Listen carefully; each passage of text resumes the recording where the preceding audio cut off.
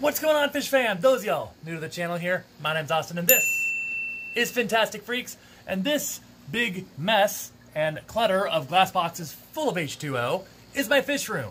2023 is officially now in the history books, as we are now a few days at this point in the new year of 2024. And what a great year 2023 was, and what a great year 2024 is already shaping up to be down here. So with that all said, I decided that it'd be kind of cool to do a little year in review video here, kind of glimpsing over again what we all did here in the fish room over the year of 2023, and perhaps some of you here more excitingly get a little glimpse into the future here and see what we got in store here for 2024. Without further ado, fish fam, let's get to the fish. One of the main things we did was we broke out of our just freshwater trend and introduced not one, but two brackish water aquariums. This one being the largest one, a 75-gallon with 5 green spotted puffers. You see 2 of them up here in the front right now. Another one chilling down here towards the bottom here. The other ones must be hiding out in the ship. Ah, yep, there's one right there. And there he goes. Back again. There he goes again. For about a year and a half-ish, just shy of that, they initially lived in a freshwater 20-gallon long aquarium. I got these guys when they were pretty small, and ever since they've made the move in here, they've probably at least grown an inch and a half here. I mean, you look at them here, their color also looking absolutely fantastic. That like neonish green with those black spots that just makes that like green spotted pattern on them just absolutely pop out. It is truly a beautiful puffer, and the thing is, they could still get a little bit bigger here yet. And while some may think a 75 might be a little overkill on these guys, I tell you what, these guys utilize the whole footprint from swimming up towards the front, as you see a few of them here now. They love to weave through the barrels here as well as our little sunken ship. Maybe they like to play pirates or something. Arrgh. I mean, barrels over there, and plenty of times I see them swimming there in the background as well. They truly utilize this whole footprint, and they look amazing doing so. I have no regrets of giving them maybe a little bit bigger of a tank here, because their personalities and color have absolutely shown that they're not complaining. But of course, before even we move the green spotted puffers to brackish water, first it was these guys, the figure 8 puffers, who live inside this 54-gallon corner tank here. You see 2 of them up front here, because as always, the third one likes to hide. For some reason, he just has that 6th sense whenever I bring out the camera, and he is just nowhere to be found. I actually thought about maybe adding some more in here later on here, see if maybe that helps him feel more comfortable, as a trio of these guys isn't exactly recommended. It's better to have at least 4. Honestly, 6 would be a more ideal number, but long story short, yeah, thinking I want to add a few more in here to maybe help give them a little more company. We tried to add a little more company, as some of you might recall, with Somalis, but obviously, as you can see, they're not in here anymore, because alas, the puffers decided that, nah, we don't like you anymore. Yeah, we got the mollies out of there pretty quick. In the end, I was a little nervous about moving these guys, as well as the green spotted puffers, to brackish water after dealing with mostly freshwater puffers in the past here. But I gotta tell you, so far, at least for the first year, it really hasn't been too hard to maintain. Definitely some challenges, don't get it mixed, but in the end, been very happy with the results here. If you want to see also how we transitioned our figure 8s and our green spotteds, you can check out with the video link up here somewhere. Also in 2023, we finally got our 75-gallon Hex Aquarium up and running, awesome. Or as we now name it, the Murder Bean Mansion. As you can see up in the front here, we have a whole bunch of little murder beans up in the front here, or another name, a bunch of pea puffers. We have about a dozen living inside this 75-gallon column hex, where, as you can see, a little bit of algae issue in here that we're battling. I'm starting to get it a little under control here, but definitely not going away without a fight. Somewhere down the road here in 2024, I might get some Anubias leaves to go on top of this, because initially I put some moss on there, but the algae kind of wiped that out there, unfortunately. We do have a pretty powerful light underneath that we're starting to run a little lower than we were initially, and that's kind of helping bring down the algae as well. But the little pea puffers in here, as a lot of you already know, this was the puffer that before there was the Haka puffer Finley, the Mabu, the Amazons, either green spotted or figure 8s, which we just saw a moment ago. These guys right here were the first puffer that I ever got, and there's a reason why I call it the starter puffer. These guys, maybe a little teeny tiny guy, but tell you what, they pack big personalities, and they've packed a big show ever since we put them in this tank here. I like to think that pea puffers here are a great example of that. Sometimes, even though you got a big tank, putting a small little fish in there and just loading it up with multiple of its kind in a big tank, sometimes it's just the coolest thing ever. Also in 2023, I decided to get back into keeping some live bearers here, which actually has not been seen on camera here before, so this is a little bit of new content here. You'll notice that, yeah, we got some platies inside a 20-gallon long here, and looks like our yellow one here, our little lady in here, is about ready to pop out some more her babies in here, which, as you can see, based on the activity towards the bottom, yeah, it's already going pretty well in here. We got a good number of fry in here. I'd say that at least a dozen fry swimming around here. A lot of them like to hang out in that Java moss, as I'm sure you can all expect, but I mean, there's actually a good herd of them right over there. As you see swimming around, they're actually getting pretty good size. I'm thinking I may have to get another tank here soon. Like, I might just get a 20-gallon or something here soon to just get a second tank here, just to give them something to get all the fry out, and maybe we'll start selling them off here. Yeah, right now, all the color and such in there, it seems to be mostly the yellow one and our orange one here that seem to be producing the babies here. A lot of them, as you can see here, mostly have the yellow color. I have noticed a couple of them with a little darker color. I'm suspecting those are going to be more of an orangish color as well, but yeah, looking through the Java moss, and you see that little bit of activity there. This live bearer tank, not doing too bad when you see a good number of babies like that swimming around. While we had a lot of big projects throughout the year, none were bigger than the upgrade for our Maboo puffer, this 510-gallon plywood tank, which also has some new tank mates in it as well. Our Maboo puffer, Mac, moved from his 40-gallon breeder all the way up to this 510-gallon beast of a plywood aquarium, man. As you can see, yeah, he is definitely put on some size as we put him in here. He was, give or take, about 4.5, 5 inches when we moved him into this new home here. And now I'd say, guys, he, I haven't measured him in a while, but I'd say if he's not quite a foot yet, he's got to be getting really, really, really close. He's definitely had a bit of a growth spurt that has been slowly gaining momentum as he spends more time in here. And the bigger and bigger Mac gets, the more and more I'm starting to think that, yeah, we might not be able to keep our some of our mangrove roots back there for much longer. We may have to trim down some of the smaller branches so that he can fit through more. He sometimes thinks that he's still that 5-6 inch Maboo puffer, but like I said before, he's pretty dang close to a foot now, which it's hard to believe. That's not even halfway yet. As a lot of y'all know, though, Mac does not live in this tank alone. He's got about 24 cardinal tetras living in here with him, about 12.5 rummy-nosed tetras swimming all around as well. And not videoed before, but for the first time now, we also added about 12 gold tetras in here. They got that beautiful looking and metallic-like gold about them. They'll get about the same size as everybody else over here, but as you can see, yeah, we got them when they were a little smaller than the rest, but it's not turned out to be such a bad thing there. The tetras don't fight, and Mac here, you know, just kind of does his own thing. And this is what I'm talking about, the mangrove roots here. He still likes to weave through them, but you're not that small anymore, buddy. He's running out of spaces that he can weave through, but as you can see, he's still got a clear path back there. I maneuvered him around a bit so he doesn't get caught, because that would be bad news. But it's still kind of some tight squeezes here and there. We'll definitely have some more updates, though, coming up on this big fella here in the upcoming months here.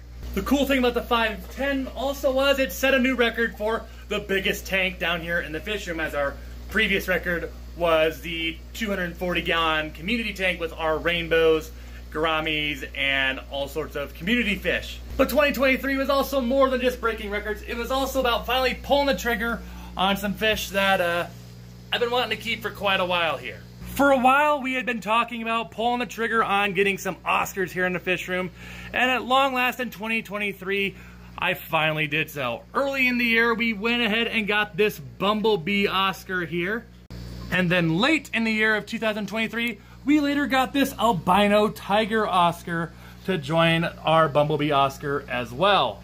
And currently, these two live in a smaller tank. They just live in a 50-gallon corner tank here, which obviously is not going to do the trick for too much longer. We've got about another month or two or so, probably at most there, where we're gonna get away with this. But never fear, one of our early goals for 2024 is to give our two Oscars, Yin and Yang here, a tank upgrade. And Yin and Yang here will get quite the tank upgrade indeed. They'll go from this 50-gallon corner all the way up to this 185-gallon bow front, where they'll be able to grow to their full potential and glory. And as you can see, we've already gotten started with some sand. Not sure how that got in there. I promise that's not part of the decor process. But as you can also see, we have some plants in here that I'm thinking we're going to go ahead and use in here. I may also try to throw some Anubiases in here, but obviously Oscars can sometimes have a bad reputation for plants and such. So I might start slow and try some plastic plants with them. And if they don't dig those up, maybe we'll move on to like some ferns and Anubiases and such as we stick them on some rocks and wood, which is kind of what I'm thinking for the aquascape here currently. I haven't got a full picture of it in my mind yet, but mostly rocks and wood here with some little caves down there, as we also want to include some other fish with our two Oscars in here. What I'm thinking of for some tank mates with the Oscars here, looking over to our once upon a time biggest tank here, as we spoke of actually just a moment ago, our 240 community tank, where we have a bunch of rainbows, gouramis. We got some Colombian silver dollars in here. You can see the roseline sharks swimming down there. Everybody in here has had a little bit of a growth spurt inside this tank. So despite the fact that it's a 6-foot-long tank, 2 feet front to back, yeah, it's starting to look a little crowded in here. So I'm thinking maybe to help lessen the traffic inside this tank here, I'm thinking it would be cool to take our 5 Colombian silver dollars out of this tank here and have them come on over into the 185 with our two Oscars and join them in the 185 bow front here later on.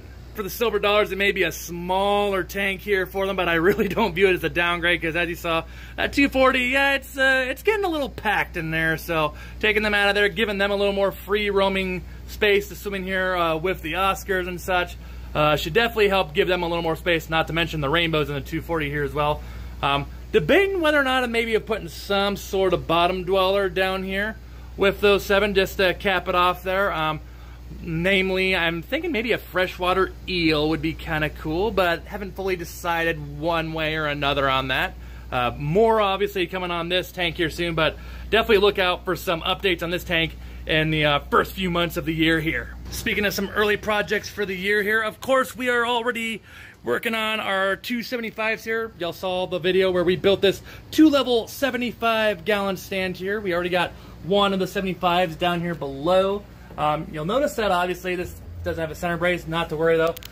This is just an older style tank, the glass being 1/2 inch thick here. This brace here is basically just to hold the lids here and such, which we have up here. They're a little dirty, so probably going to give them a little bit of a cleaning before we put them on here. Lids aren't the only one that need the cleaning. The tank still needs a little cleaning up here too. As you can see, good deal of dirt here on the ground here, yeah, as well as on the walls here. So definitely needs a little bit of wipe downs here and such. I usually use hot water and vinegar here. Usually cleans these tanks right up very nicely and such. So could probably do a couple deals of that there, and before too much longer, we'll be ready to go with this tank here. Unfortunately, our top one here, one of our 75s from the store, unfortunately did not make it through, as unfortunately the center brace snapped. Oh no! As we were trying to bring it in the door, so unfortunate news there, to say the least. But working on trying to get something else up here, probably just another 75. Technically a 90 would work as well. I don't know if we'll go that route, but we'll see what